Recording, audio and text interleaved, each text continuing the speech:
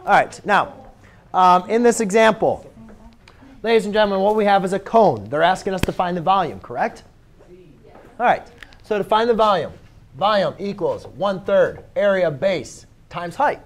So we need to be able to figure out what the area of the base is. Now, since this is a circle, it's a cone, we know that the area of the base is equal to pi, so it's 1/3 times pi r squared. And the height, they tell us, remember the height is directly from the base to the top, which is 18. So the problem is we need to figure out what h is, or what r is amounting, because they don't tell us what r is. They do give us, however, a triangle. And they say that's 18 and that's 66. We need to figure out r. So to do that, we have to use our special right triangles. That's 66 degrees, not 60 degrees. If that was a 30, 60, 90, you could use your special right triangle relationships. But since it's not 60 degrees, it's not a special right triangle, therefore I have to use either tangent of 66 degrees, cosine of 66 degrees, or sine of 66 degrees.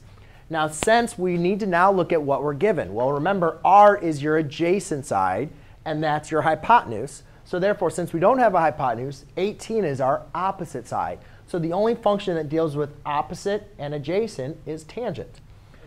So I need to do tangent of 66 degrees is equal to opposite over adjacent.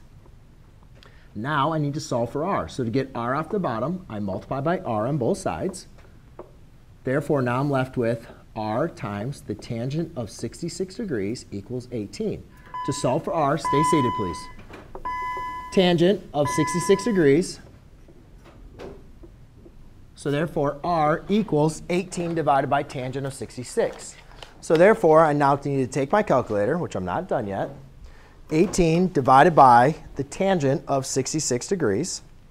That's going to leave me with r equals 8.0 as I round to the 10th. I now plug in that.